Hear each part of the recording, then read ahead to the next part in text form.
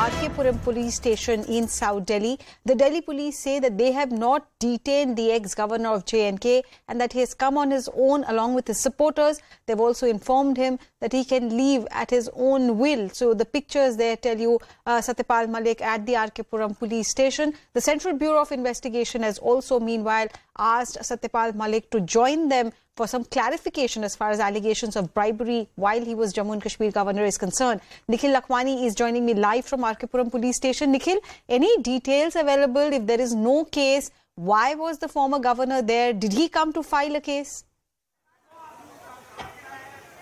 Well, so as far as the details are concerned, Arunima, because he has been summoned by the Central Bureau of Investigation as far as the queries for the alleged scam is concerned, this is the reason why CBI has called him. So, to extend the support, the leaders of the RK Panchayat from different parts of the country, especially to the nearby belt of the NCR, they had reached at the residence of Satyapal Malik. In fact, a park nearby his residence where a call was given by the RK leaders that they have to reach in decent number. In fact, we have been given to understand that close to 300 to 400 of the supporters of the leaders of the RK Panchayat, they gathered at that particular park, after which the Delhi police reached at that particular spot saying that you are not allowed to hold this kind of gathering, for which Satyapal Malik said that if you are going to detain them, then I am also going to go along with them. So these are the visuals we are showing you, Arunima, from outside the police station of RK Puram. In fact, we have been given to understand that the DCP of Southwest District, because this is the particular police station which comes under the jurisdiction of Southwest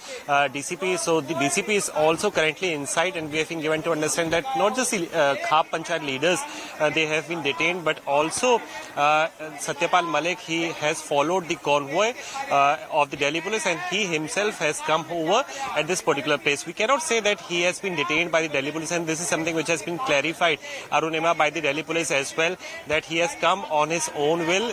Only the supporters, only the leaders of the RK Panchayat, they were detained, and he is allowed to leave anytime, and this is something which has been informed to him as well. But if you go by the details yesterday as well, after the news which came in that he has been summoned by Central Bureau of Investigation, he put out a tweet saying that I am a son of Kisan, I am not going to be scared. I will, I will face the questions which are going to be asked by the Central Bureau of Investigation. But these are the scenes which we are showing you. In fact, the couple of tweets are also coming out from a particular party leaders. They are saying that Satyapal Malik, former Jammu and Kashmir, Meghalaya and Goa governor, has been detained, but this is something which is not factually correct. The details are he has come on his own will. He is currently present inside the police station, and he has been saying that if some of the guests have come over at my place, and it is my responsibility to look after them as well. This is the reason why he has followed the convoy of those workers who had come to extend their support. So now